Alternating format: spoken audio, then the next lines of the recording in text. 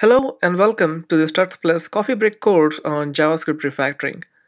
My name is Pawan Padilla, and in this course, we will look at 7 different techniques to simplify and refactor your JavaScript code. We'll see how template strings can simplify your string construction, how hash maps can be used to eliminate some if-else blocks. We'll see how you can use function.bind to pre-bind arguments to your function and make the whole call invocation far more easier to read. Now, nobody likes complex looking conditionals, so we'll see how to break it down with intention revealing names and an array of callback functions. Immediately invoked function expressions, or IFEs, are a great way to manage complex initializations, so we'll see how to do this in this technique. And finally, we'll use hoisting, a technique available in JavaScript runtime which moves the declarations to the top of the scope to our own advantage. It'll make our code more readable.